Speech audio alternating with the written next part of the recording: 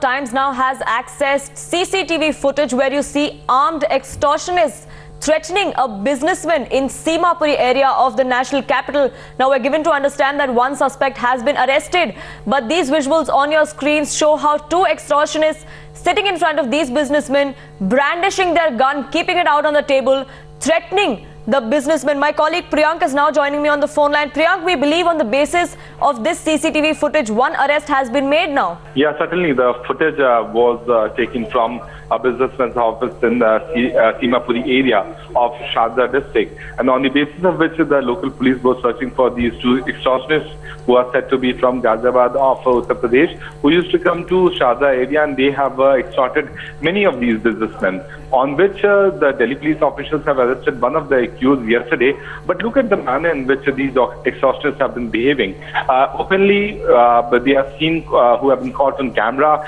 taking out their guns from their belt, and they have been handing it over to the businessman that if you have courage, you can also come and shoot me. So that is the kind of audacity of all these suspects who has been, caught on camera. On the basis of this particular CCTV footage, the Delhi police have arrested one of the accused who is seen in black color t-shirt, and second suspect is still on the run.